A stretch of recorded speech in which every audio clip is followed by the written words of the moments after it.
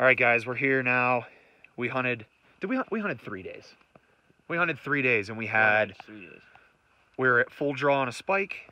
We, unfortunately, I hit, as you guys saw, but it was not a vital hit. It was high in front of the shoulder, above the shoulder blade, below the spine. It was just meat. It didn't hit anything. We tracked for a mile. Zane got a crack at a 4x4 yesterday. We had another spike yesterday. We almost shot a cow. We've had a ton of action in 3 days, but ran out of food because we only went in for a 2-day hunt, and there's bulls everywhere. So now we're back at the truck. We're loading up, filling up our backs. We're back out. Got a nice shower. Had some heat last night. Had a really good meal and just recouped. And now we have 7 days worth of gear to head back in. We have, Jack, you breadcrumbed last night. How far do we have to get back in? Like 6 miles. So we have a 7-mile hike to our base camp. But then yesterday we hiked, I think, 2,000 foot in elevation change and another like 3 miles. So we ran into a couple people on horses, thought we were a bit crazy where we were at. So we're heading back in. It's day 4. We're hoping to get in for the afternoon. It was the coldest morning, so we're kind of pissed we weren't in there, but we had no food. We literally had no food between 3 of us. So heading back in, 6-mile trek, be about 4 hours. We're thinking 4 hours or so. Roughly. It took us 2.5 last night with no gear, and now we're fully weighted down. So we'll see. Heading in, day 4.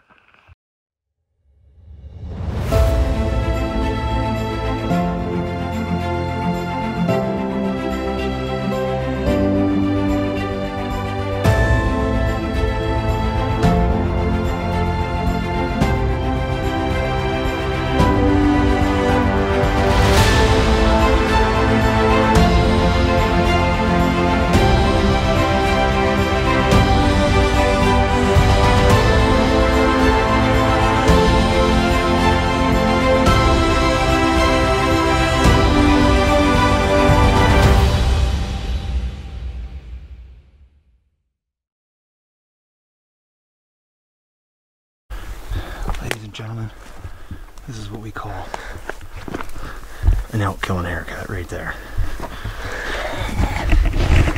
Means you're serious, but you like to party. We have, what do we got going on here? We got bulls bugling over here. We got bulls bugling over here. We got the thermals that are screwed. We've got the wind that is screwed. We just went almost 1,800, 2,000 foot in elevation. He's another 700. We just had a lot. This is day 5 actually of the hunt. This is a 5th day hunting. We had to pack out, and we've not had a single, probably what, a 4-hour stretch where we weren't set up on a bull. That's right. And we're just getting, you can't control. We're up in these rolly hills. We get to the top, the thermal is the same, the wind's different. We get to the bottom, it's been really hard. We got busted last night. We called 75 yards. Yeah. 75 yards we walked forward, and I called one more time, and a bull busted out of his bed straight at us. I mean, they're just not talking. We've had, what, maybe 9 bulls come in, and only 1 bugled. Yep. 1 bugled out of 8 or 9, so. No cows either, so. No It cows. makes it a little tough even when they're rutting. It's just, a lot of stuff isn't making sense right now. No. So They're not talking. still gonna have to get after it. We're still bumping these hills and Press them a little bit. We have one on this side. The wind and thermal's actually in our favor if he talks. This one is going absolutely nuts, but he's so protected, there's no way we can get to him right now. We have to wait till the thermal switch midday, so we're trekking. We got Jack catching the wind. He's over here. Where is he at? There he is. He's alive. Where is he?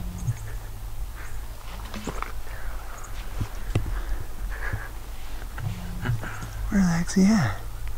I don't see him. He's hiding. He doesn't want to keep walking. He's hiding behind some trees. There he is. This has been tough walking. Alright, day 5, we gotta stick a bull. we're gonna get really aggressive, get right in on them, give them no chance. Nope. Let's go.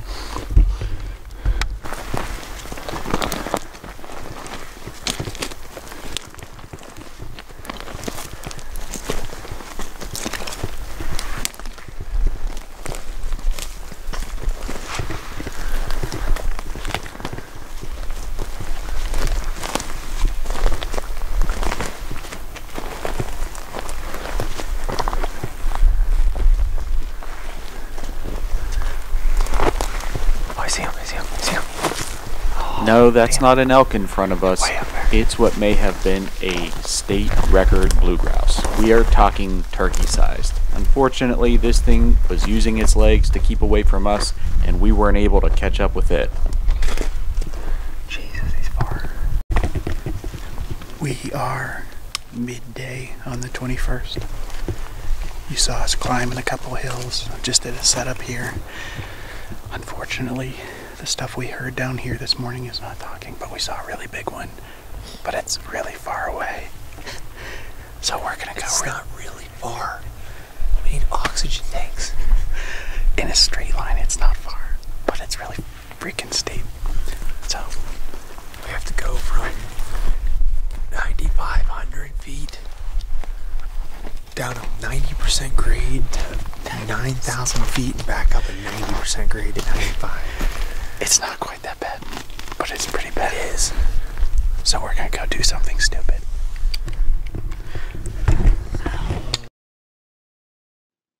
Despite a climb into high and rocky terrain that looked like it was more home for mountain goat than an elk, we were unable to get on top of the bull that was in front of us. We came up to a cliff edge and had to make a decision. If we went after the bulls, we might not make it back to camp that evening, so we decided to abandon those bulls in hopes for another day and make our way back toward camp. End of Friday, the 21st, I think. I'm just sitting here taking a few pictures, some panoramics and stuff. And we had a very slow day. We hiked all over God's creation today. I don't know, we'll have to look at the iPhone. It tells us how many steps we did and things like that. And we would hear a couple bugles way off in the distance, but as soon as we would hike over to them, they would shut up. So I don't know if there's like just no hot cows around, if we pounded the ground a little too much. I'm not sure. But today was pretty quiet. We thought we had a few good options when we hiked up this morning, but as soon as we'd get over to wherever they were, we'd call a couple times and we wouldn't get an answer. And the whole time we've been up here, we were just thinking to ourselves, we've never heard a bugle in the afternoon, which is kind of weird. Afternoon or evening, as they come out to feed. There's one spot that we can see that they come out to feed fairly regularly, but it's like 6 miles from camp. And honestly, if we... I think that's an elk running away at us. There might be one here. As we spent the fading light glassing from a rocky outcropping not all that far from camp, we had a bull elk come out right in front of us, about 300 yards away and closing quickly. We tried to make a setup and have the bull come down the creek towards us, but unfortunately he wrapped around to our right and into a sage flat where it looked like he started to feed. He started to bark at us when he saw something he didn't like. We would bark back, he'd take 2 steps our way, and this continued for about 5 to 10 minutes until it reached pitch black, and we just had to back out and head back to camp.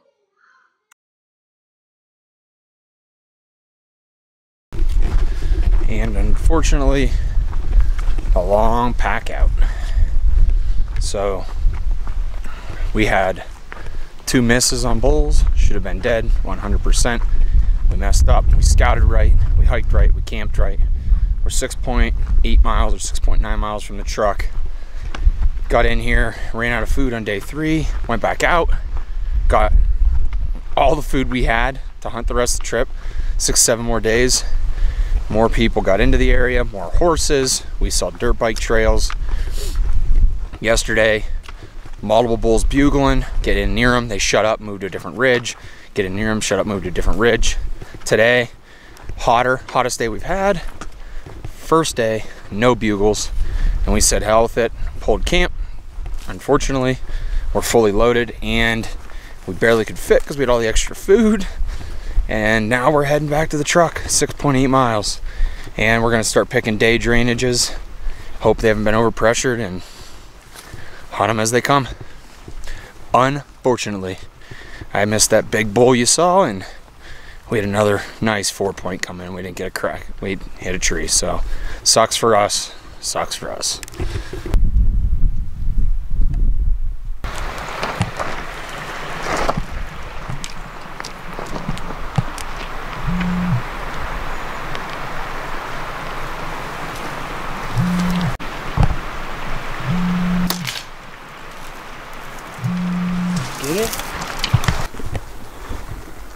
On the way out towards the truck, our elk hunt again became a grouse hunt. Unfortunately, I only caught a couple feathers with the shot that you just saw, but fortunately, another mile down the road and Preston was into the grouse again. Right in there. Dude, he was at 6 yards. Where's Zane?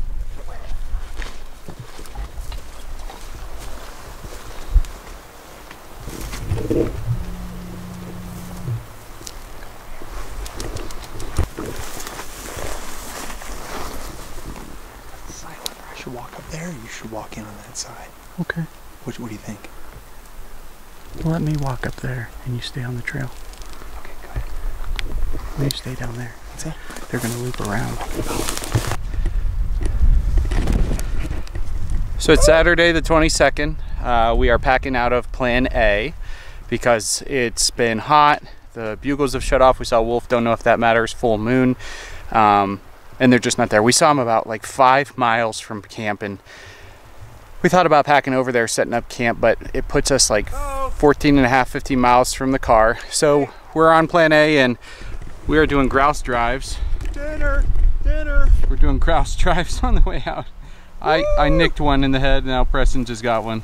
So a little camp meat. This is stuff that makes elk hunting fun, is that you can come out here and there's usually a lot of grouse. Hey-oh, ha!